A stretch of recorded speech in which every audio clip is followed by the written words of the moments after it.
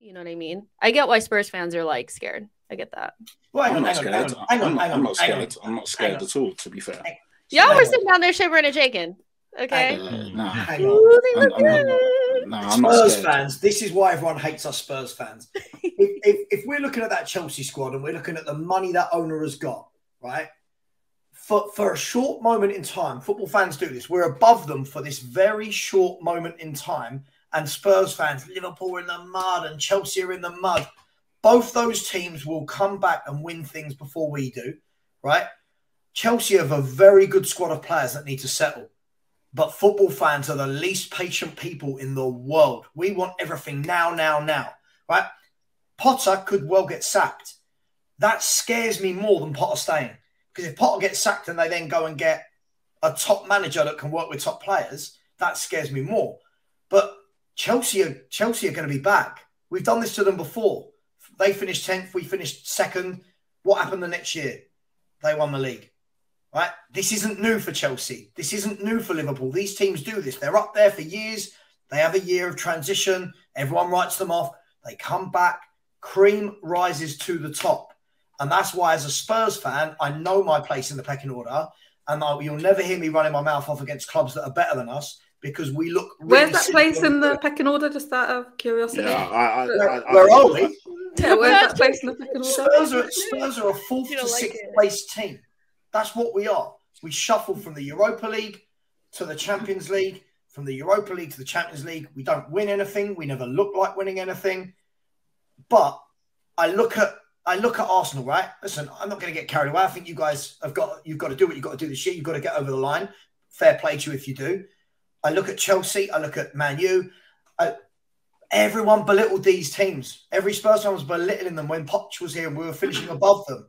And yet all of them since then have all come back and won Champions Leagues, Cups. And what have Spurs done?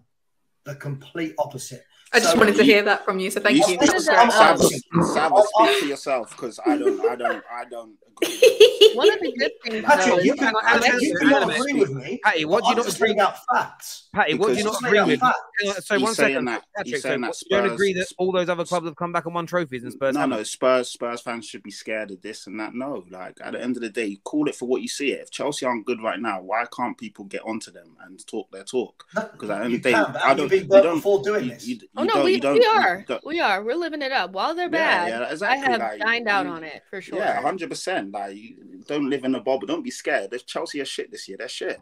It's simple. Like, you can give it to them. Do you know what I mean? You don't need to be, I'm scared of this. Why? Why are you scared of but hang on. First of all, you're taking the word scared out of context. Second of all, right, I can see past the end of my nose.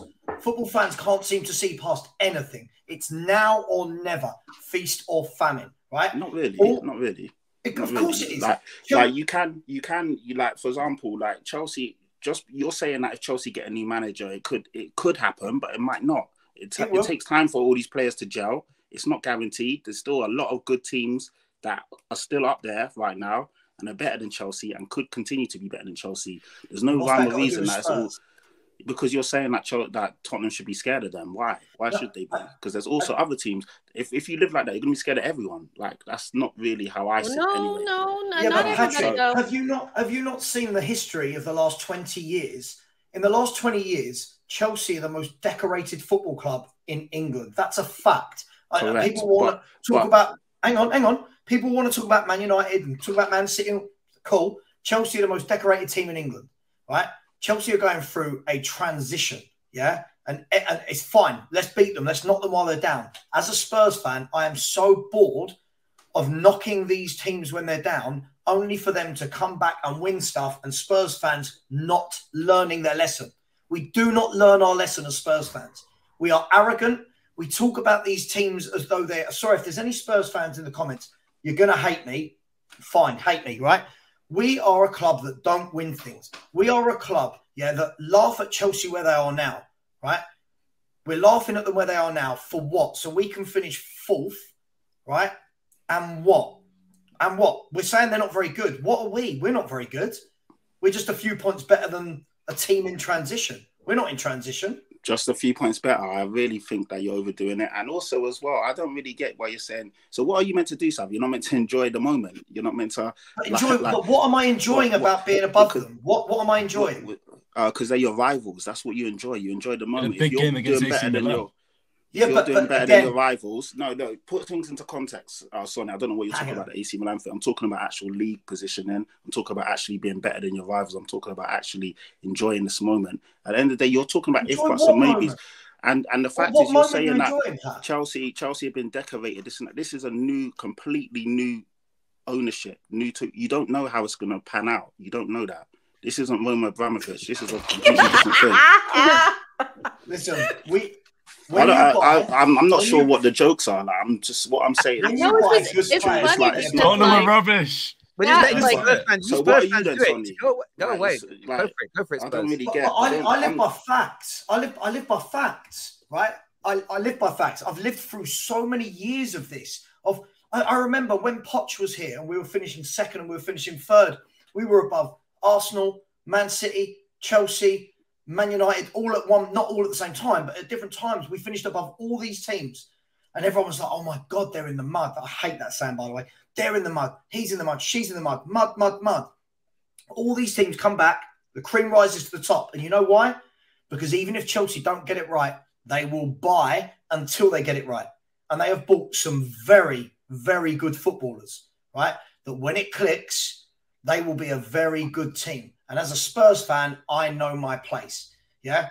If we are going to laugh at a team that are 10 points behind us for one season, what am I enjoying about that? They're going to win something before we do.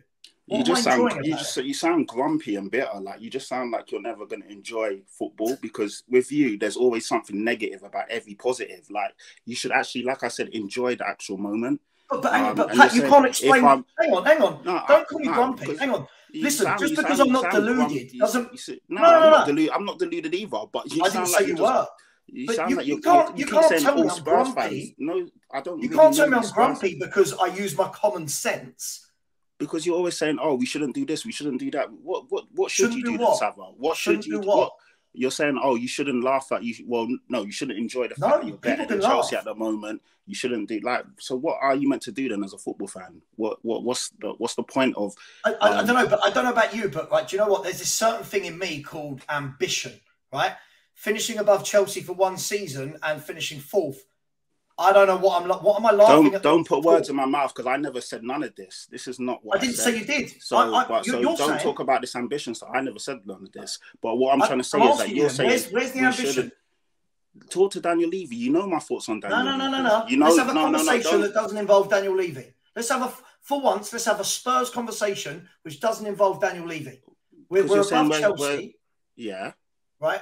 What am I laughing at though? Yeah, we're above them. What am I laughing at? That's what I want to know. Well, first and foremost, this whole in the mud thing about Chelsea, that's not stuff I say. So you don't see me saying that. But what I'm trying to say is that why shouldn't you enjoy this moment if you're better than one of your rivals? You should enjoy it. You should lap it up. And then obviously you move on. That was my point. All this other stuff. Okay, saying, we're above them. I don't know what I'm enjoying about it. I don't know. I'm watching some of the worst football I've ever seen at Tottenham Hotspur, right? I'm watching a manager that is, I won't even get into Antonio Conte, and I'm watching a team over there that are in transition. What is it that you want me to enjoy? That we're above them for this moment in time? For this season, yeah. Why shouldn't you? Anyway, because you know why, Patrick? I'll tell you why. Been here, seen it, done it, learnt my lesson. What lesson Not is that? my first rodeo. What lesson is that? What lesson is that? Well, my lesson is this. I've seen Spurs fans for years and years and years. Whoever the big team is that's below us for that individual season, we get all happy and look at them. They come back the next year, they win something, or 2 years later, and then we're all sitting there going, oh, God, it's terrible. They're all winning things. Yeah, but you were laughing at them last year. Foresight. Listen, I'm sorry. I'm not grumpy. If being honest comes across as grumpy, I apologize to the show and everyone in the comments. But I see this year after year after year from Spurs fans. We don't learn. That's my point. I look at it this way. I think that if you beat Chelsea in a game, celebrate. If you see Chelsea lose, like you laugh at it. But I get where Sava's coming from. And Patty, we've had this conversation publicly and privately a few times recently. The way Spurs fans were talking about Man United as an example this summer, laughing that we hadn't won a trophy in 6 years, and then saying we'll win one before you. And then when you get bantered, and then as a club, you guys get bantered when the reverse happens, and then say, well, why are you guys talking about us? Because there was a lot of chat. And it may have been 1 or 2 people saying it, but that's not how social media works. But that's not how social media works. Patty, but that's not everywhere. Patty, that's not. Hang on, guys. I'll answer it. Patty, that's not how social media works. If I make a video tonight saying the sky is red, and 200,000 people watch it and comment and go, yeah, I agree, hit the like and share button, that's 200,000 people agreeing with it. They haven't all got to be the ones saying it. It's about the traction that it gets. When I said that your season was overrated, your summer transfer window was overrated, and I got dogs abuse, people threatening to put my children's address on the internet, it wasn't coming from one person. It was him saying it, and then his army of followers who support Tottenham behind him. That's Tottenham fans doing it. So, of course, when we beat you to a trophy and your season collapses, I'll come for those people. But there wasn't a mass of Tottenham fans going, whoa, don't say that. United are bigger and better than us. It was being either endorsed publicly or silently clapped. Like, I'm not saying it myself, but I'm going to sit in the back and just kind of clap it a little bit. That's how social media works, bro. So it's not 20,000 Spurs fans all saying the same thing, but there's hundreds of thousands of them endorsing a particular message. And Spurs fans do get too giddy every year. You see a team struggling that's bigger and better than you, and you laugh at them. And I understand laughing at them in isolation, but the whole, you're dead, you're never coming back, we're clear of you now, there's been a power shift in North London. There was never a power shift because you didn't win a single trophy in that time.